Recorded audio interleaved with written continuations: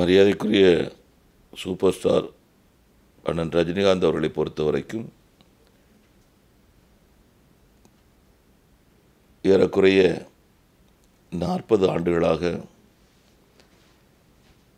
திரைத்துறையின் மூலமாக மக்களுடைய அன்பை பெற்றவர், தமிழக மக்களால் மிகவும் நேசிக்கப்படக்கூடியவர், குறிப்பாக இளைஞர்களால் போற்றப்படக்கூடியவர்,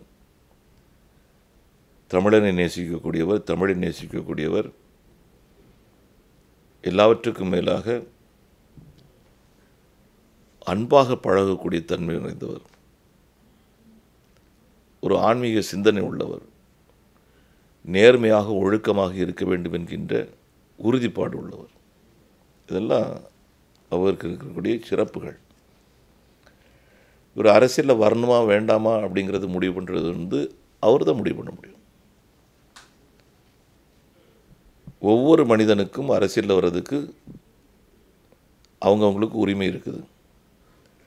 பாரதிய ஜனதா கட்சிக்கு வரணுமா வேண்டாமா அப்படிங்கக்கூடிய ஒரு கேள்வி என்கிட்ட நீங்கள் கேட்டீங்கன்னு சொன்னால், பாரதிய ஜனதா கட்சியில் எல்லோரும் வாருங்கள் என்று நான் அழைத்து கொண்டிருக்கின்றேன். இன்றைக்கி இருக்கக்கூடிய பல்வேறு அரசியல் கட்சிகளைச் சேர்ந்து தொண்டர்கள் தயவு செய்து தமிழகத்தினுடைய வருங்காலம் கருதி நீங்கள் பாரதிய ஜனதா கட்சிக்கு வாருங்கள். தமிழனுடைய முன்னேற்றத்திற்காக, தமிழகத்தினுடைய முன்னேற்றத்திற்காக நான் சொல்கிறேன். இதே விஷயத்தை யாராக இருந்தாலும் நான் அந்த விஷயத்தை சொல்லுவேன். அது எந்த தலைவராக இருந்தாலும், எந்த நபராக இருந்தாலும் கூட நான் சொல்லுவேன்.